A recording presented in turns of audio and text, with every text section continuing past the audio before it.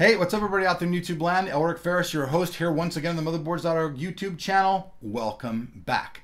Well, the HD 6950 has been on the market for a little while, but ASUS has taken this card and completely redesigned the card all the way from the PCB up. This is the new DirectCU 2 version by ASUS. This is a very nice card. It features 2 GB of GDDR5 memory, has an all new design, like I said before, with superior cooling, and has lots of stuff from these guys that you're going to want to take a look at. They feature their new super alloy power. These are 3 phases of things. It actually gives you better performance, better cooling, and a longer life of your card. But for now, let's go ahead and bop in here and see what's in the box. I'm going to go ahead and take this little tab right here. There's no stickers or anything on ASUS boxes, so I'm just going to go ahead and open this tab. We're going to pull that, pop the cap. The box easily pulls out. Get that out of the way. Take a look here. This is the external. Going to go ahead and bop that up.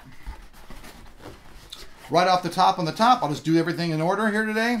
We have the ASUS little book. This has the driver CD inside of it. The speed setup guide. Then we're going to pop out. We're going to go ahead and take a look at the card now first, since that's what's in the box first.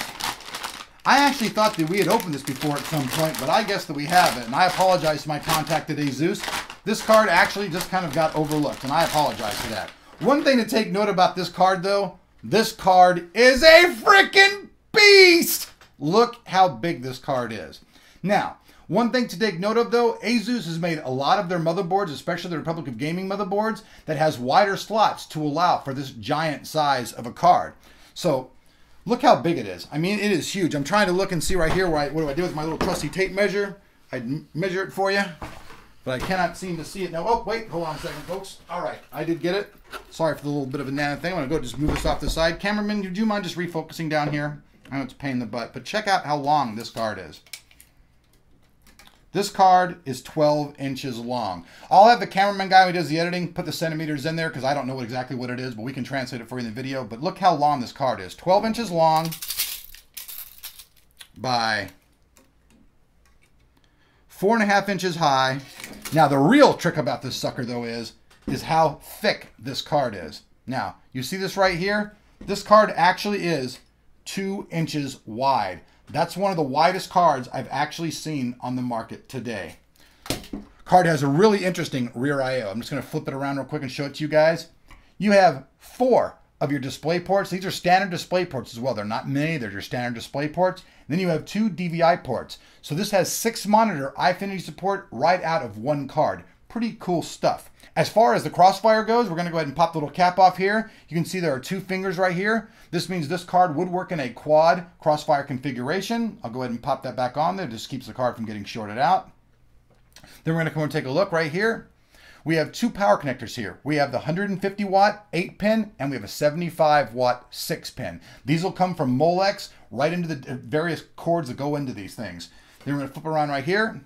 We have the PCI. This is where the card inserts into your system. You just stick the card on inside of there and you're good to go.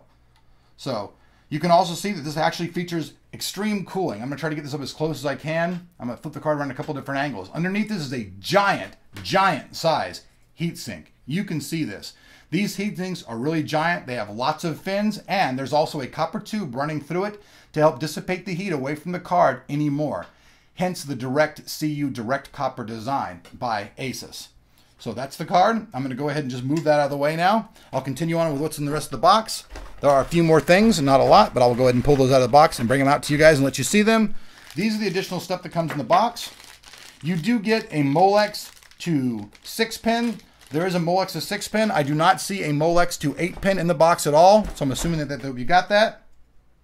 You also have your single crossfire connector right here.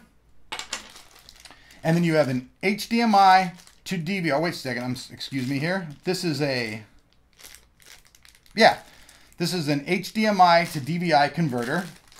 So basically, for the accessories, you get the little ASUS book, the speed setup guide, flip that around, the driver CD, and then finally, last but not least, you get the card.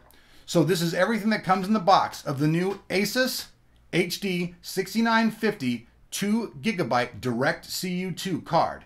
Thanks for watching and look for the full review in just a couple of days.